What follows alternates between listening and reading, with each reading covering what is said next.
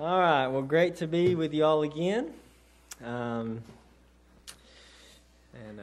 Always a great joy to be in the Lord's house. Let's turn to the Lord in prayer one more time as we begin this message. Lord, how good and faithful you are. And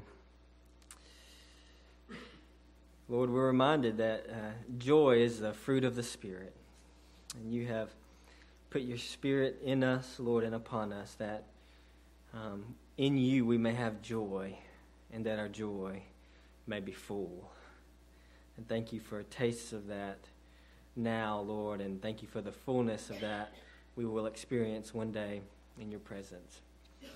And tonight, Lord, I ask for special help as I broach this heavy topic and subject of abortion and unborn, preborn life.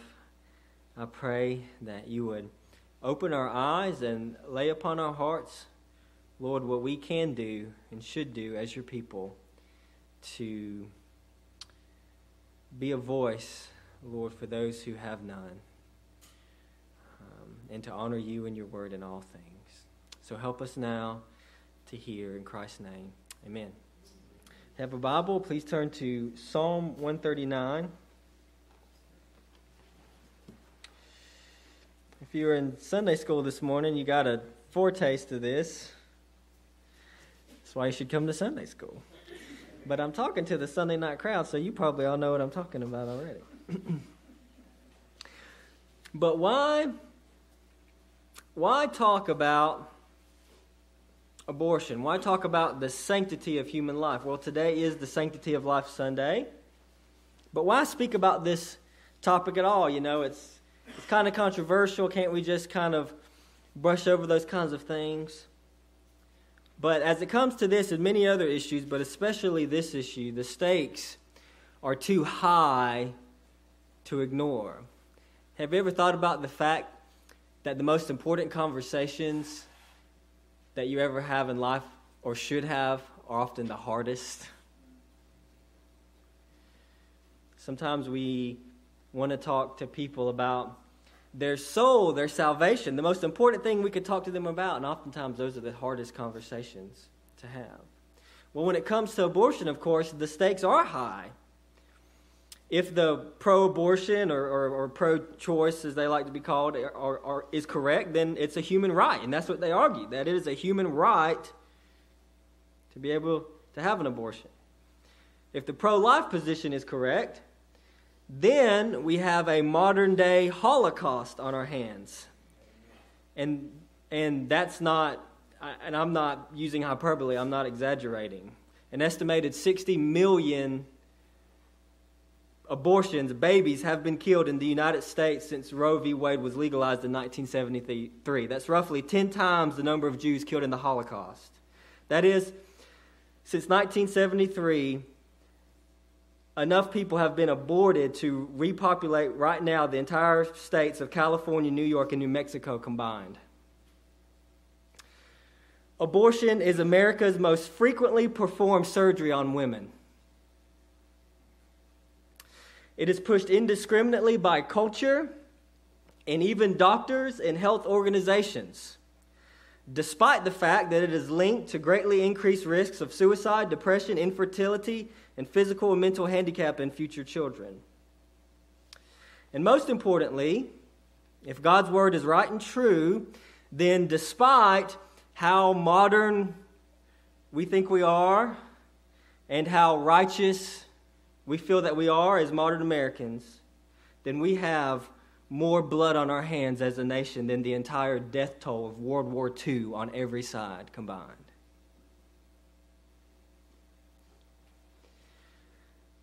Cain shed the blood of his brother Abel. And God came to Cain and said, "Where's your brother?" And Cain said, "Am I my brother's keeper? Do I have to take care of my brothers? Are they my responsibility?" And what did God say? the blood of your brother cries out from the ground, and I can hear it. Yes, we must talk about abortion, and the stakes are too high to ignore it. So if you have your Bible, and if you're able and willing, would you please stand in honor of the reading of the Word of God from Psalm chapter 139, and we'll begin in verse 13.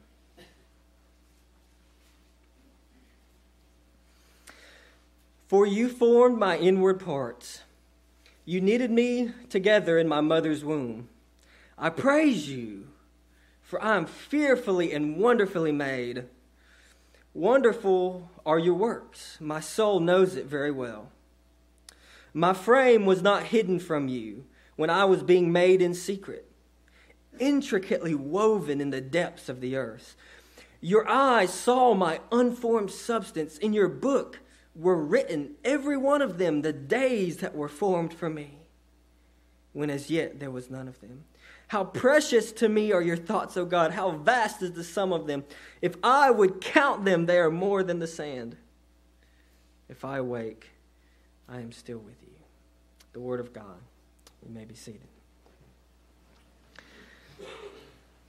There's a few things I want us to see from this passage, and the first thing is this, is that God is the creator of unborn life. God is the creator of unborn life, or preborn life. In verse 13, David talks to God. He says, you formed my inward parts. You knitted me together in my mother's womb. David understood that when he was still in the womb, he was still David. And God still knew him. Indeed, knew him as David. The angel told Zechariah that and John the Baptist that he would be full of the Spirit from his mother's womb. The giving of life is a divine act of God. We can't give life. God has the prerogative over life. He owns all life. He gives life and he takes away life. In Ezekiel 18:4, God says, behold, all souls are mine. The soul of the Father as well as the soul of the Son is mine. In other words, we don't have the right to destroy the life that God has created. God gives life inherent value. It says that, David says, I am fearfully and wonderfully made. The human body is perhaps one of the most incredible things that exists in the universe. It's unimaginably complex.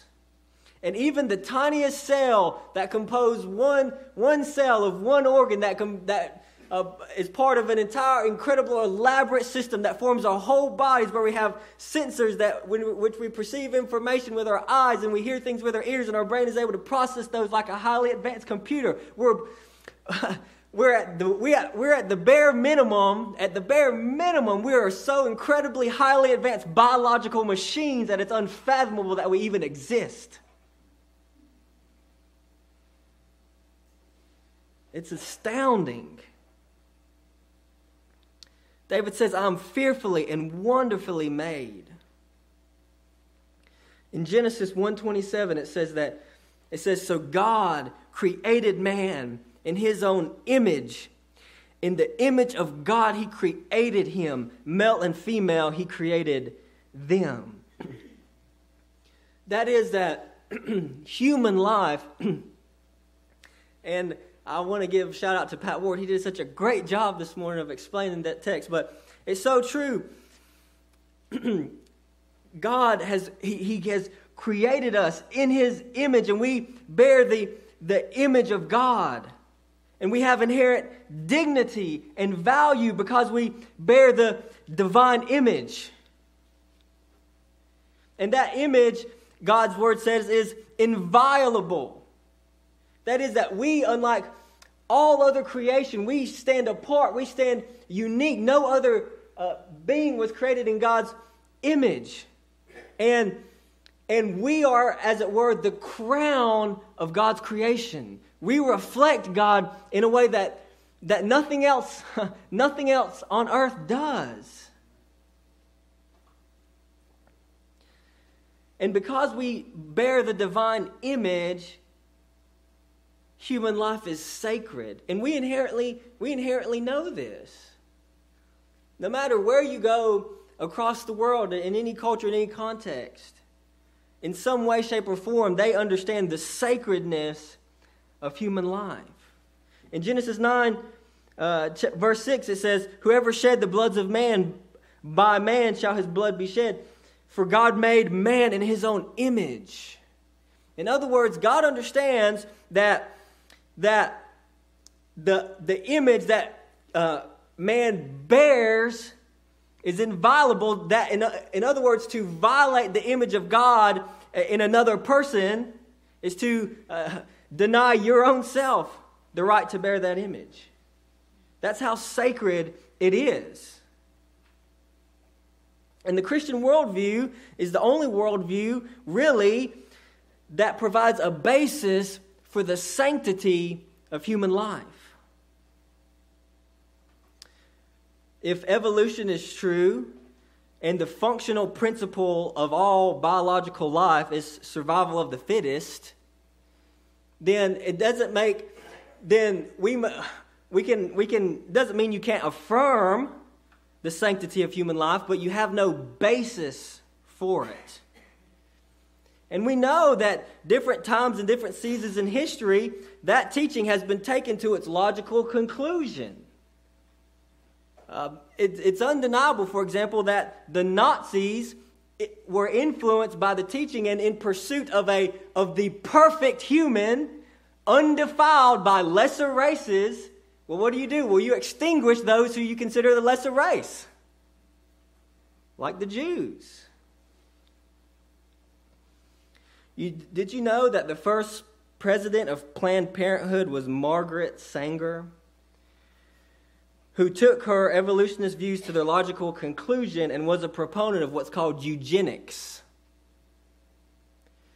And what eugenics basically is it's basically population control. And the way that the abortion machine got started in America was not, by Margaret Sanger, was not a woman rights issue. It was a eugenics issue. She wanted to, well, let me read you this from Randy Alcorn's book, Why Pro-Life. This is what he says. Margaret Sanger spoke of the poor and handicapped as the, quote, sinister forces of the hordes of irresponsibility and imbecility, claiming their existence constituted an quote, attack upon the stocks of intelligence and racial health. She warned of, quote, indiscriminate breeding among the less fit that would bring into the world future voters who, quote, who may destroy our liberties and who may thus be the most far-reaching peril to the future of civilization. You don't see that on Planned Parenthood flyers. But that's how the abortion machine in America got started. But God says that every human being is inherently valuable. Not because they're rich, not because they're poor, not because they're white, not because they're black, but because stamped on their soul is the divine image of God.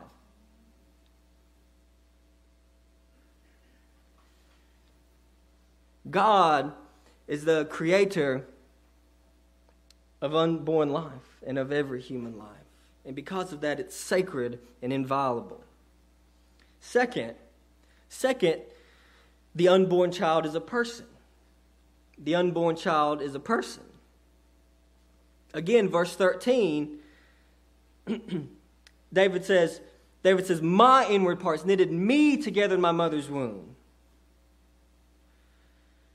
The Bible understands that a child is a human being regardless of where it is in its stage of development. Why is this important? Well, it's actually incredibly important.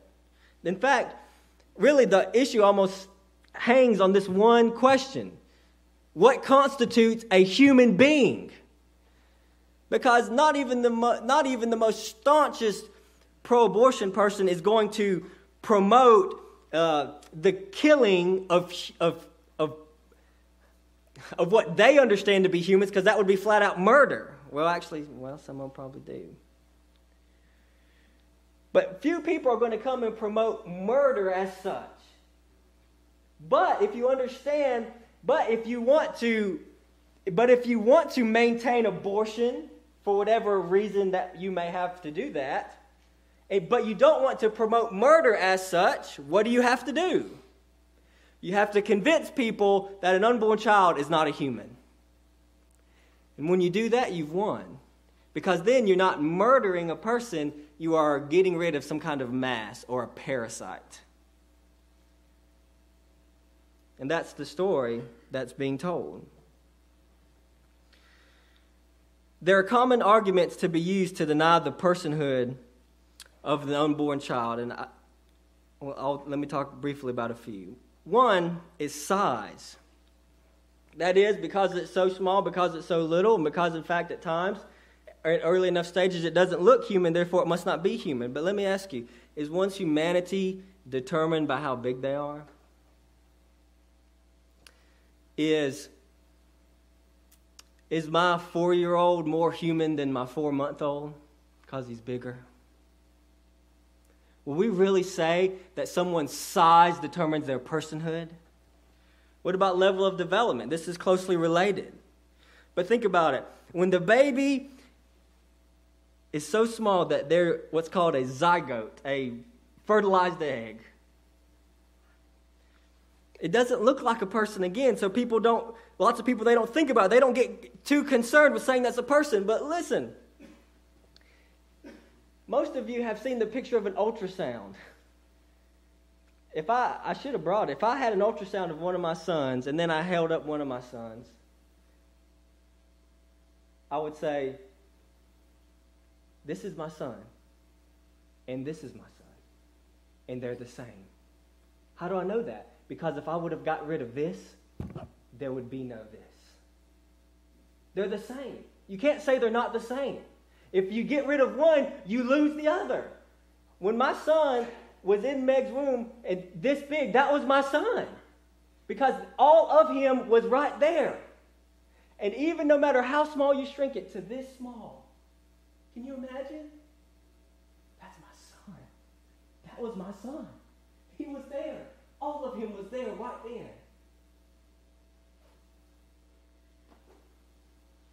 Does level of development, are we willing to say that level of development determines personhood? Does a person with a severe autism less human than a person without severe autism? Is a person with Alzheimer or dementia less human than a person without it? No. We may look at the little zygote and say that doesn't look like a human being, so it doesn't look like a baby, so it must not be a baby. Whoa. When you see a newborn, you say that looks like a newborn's supposed to look. And when you see an 18-year-old, you say that's what an 18-year-old's supposed to look like. Well, when you see a little fertilized egg, if we were thinking properly, we would say, that's just what a little baby at that stage is supposed to look like. That's just what they're supposed to look like. That's what a little baby looks like when they're that small. They're still a baby. Size, level of development. Another one, argument against personhood, sometimes leveled, is environment. This one's, I don't know how it's gained traction, but it has. The logic doesn't make sense when you think about it, and nevertheless it's put forward. And that is argued essentially that if it's outside the womb, if it's a baby, if it's inside the womb, it's not.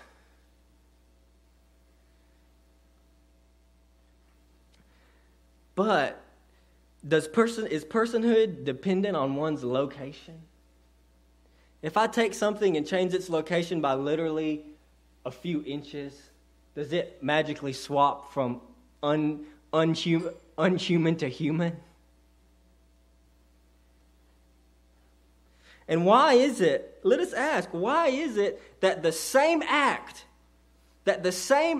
when the baby is inside the womb can be called a legal abortion? And if that same act, many times, surgical abortions are performed when the baby is viable. And in that same act, outside the womb would be called infanticide and murder. Does one's location really determine personhood?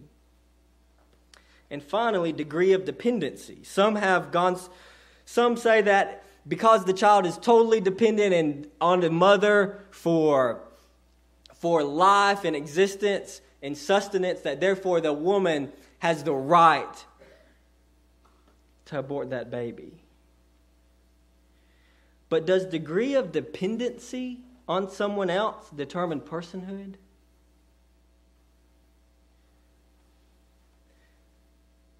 If you have a newborn and you don't feed and take care of your newborn, what's going to happen? They're going to die. Why? Because they're so utterly dependent upon you that if you don't give your life to them, they're not going to make it. But there's no difference from the womb, in the womb, or outside of the womb. There's no difference. And is this not true? When there are persons who are... don't we have a greater responsibility, a greater moral responsibility to protect the most dependent and those who are the most helpless and the most weak and the most needy? Isn't our moral responsibility greater to protect those since they cannot speak for themselves and defend themselves? Aren't we supposed to work harder to protect the weak instead of saying that because they are weak we can get rid of them?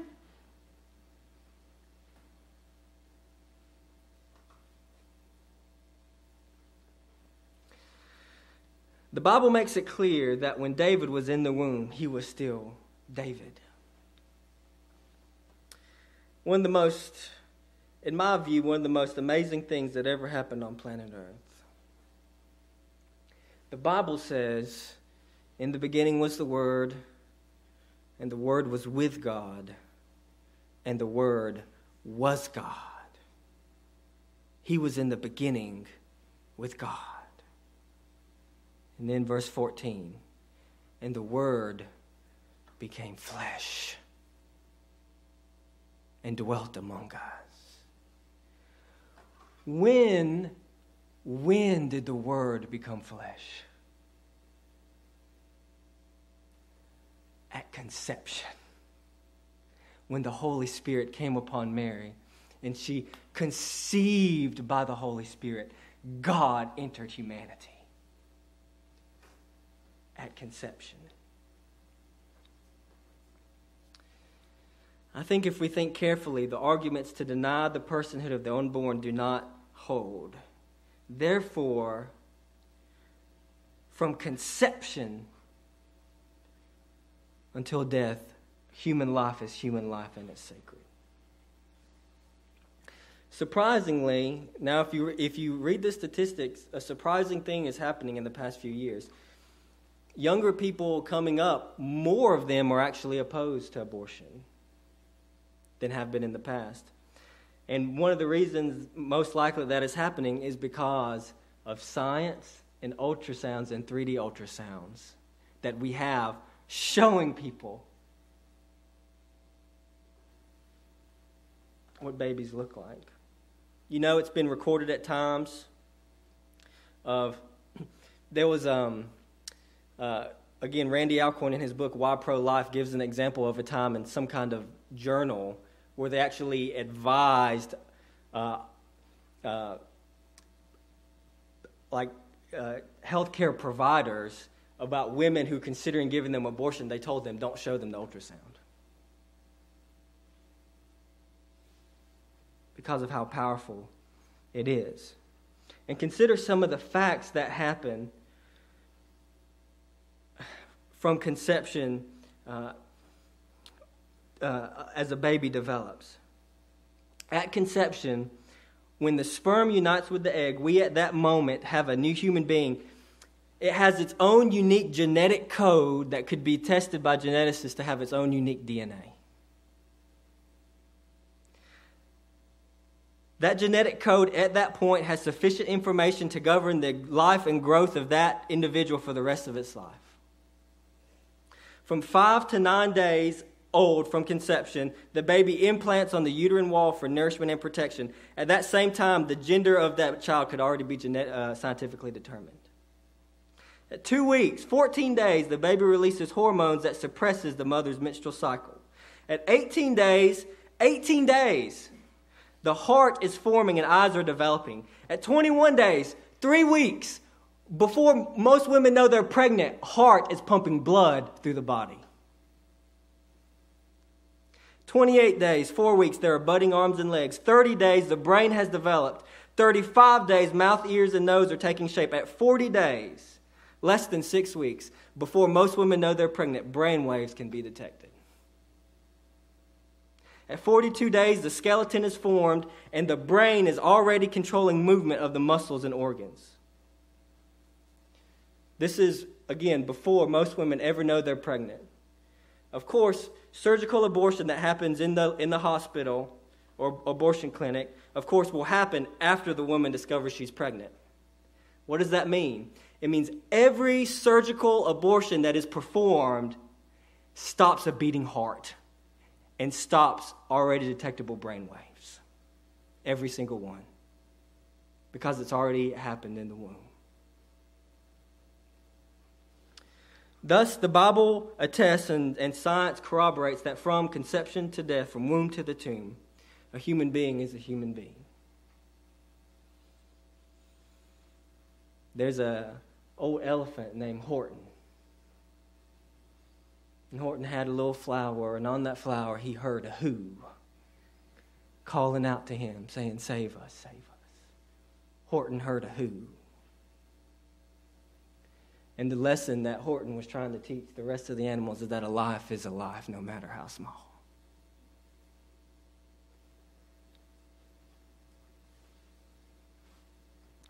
And because unborn children are human beings, we have an obligation to help the helpless, defend the defenseless, and speak for those who cannot speak for themselves. God is the creator of preborn life. The preborn child is a person. And finally,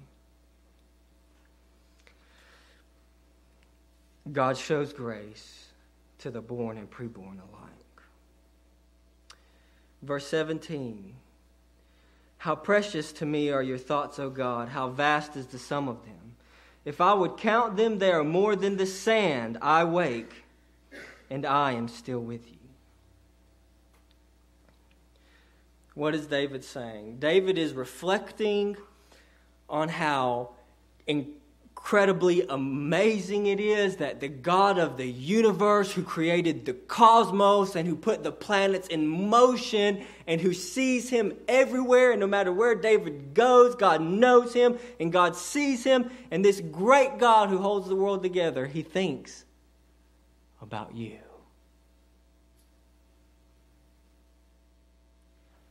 And he thought about you when you were this big, and he thought about you when you were this big. And David could not get over the fact that God was thinking about him. Now, we know something else about David, don't we?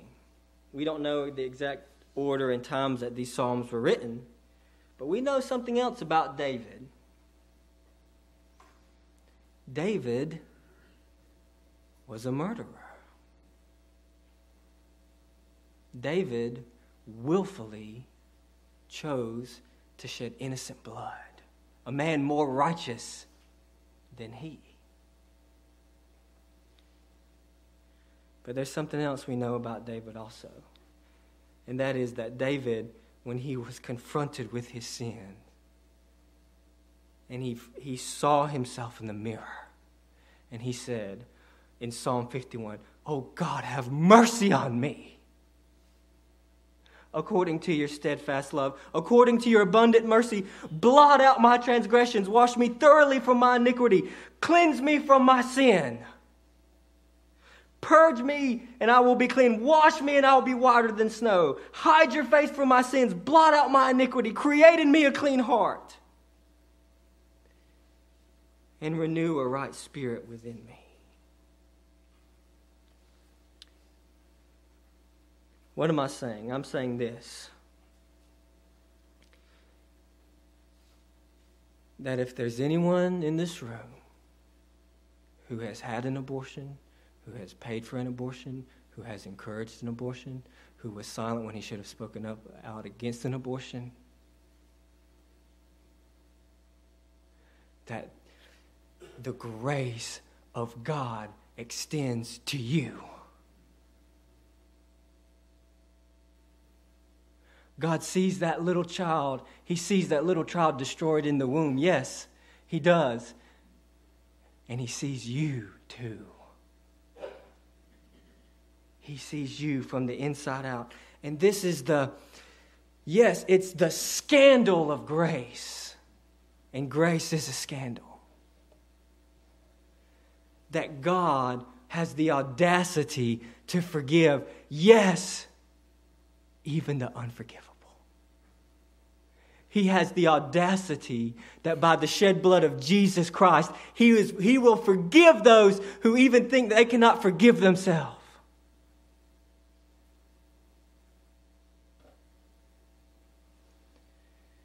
That is the power, the scandal of the grace of God.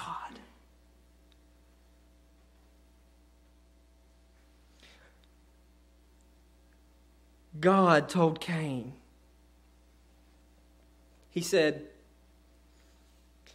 your brother's blood cries out from the ground to me.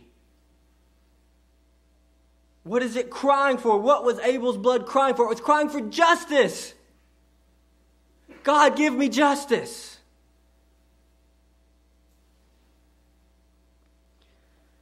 But the author of Hebrews has something to say to us. He was telling his people,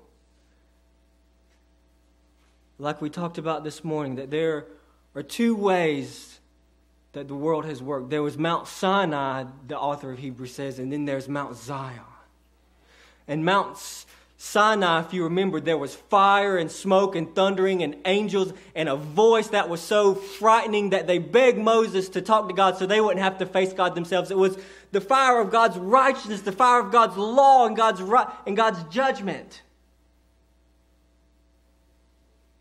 But in Hebrews chapter 12, verse 22, he says, but you have come to Mount Zion, and to the city of the living God, the heavenly Jerusalem, and to innumerable angels in festal gathering, and to the assembly of the firstborn who are enrolled in heaven, and to God, the judge of all, and to the spirits of the righteous made perfect, and to Jesus, the mediator of a new covenant, and to the sprinkled blood that speaks a better word than the blood of Abel. What does that mean? Abel's blood cried out against Cain, give me justice, give me justice. Jesus Christ's blood cries out from the cross, Father, forgive them, for they know not what they do. Jesus' blood speaks a better word than the blood of Abel. Jesus' blood cries out not for judgment, but for mercy. And Jesus' innocent blood was shed on that day in Jerusalem to cover all the innocent blood slain in all the earth.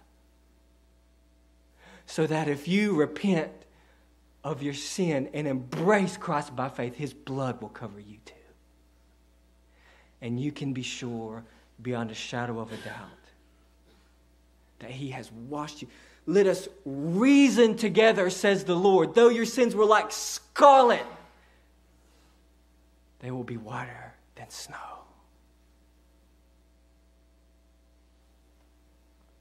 That's the scandal of God's grace. And so my invitation to you and to all is very simple.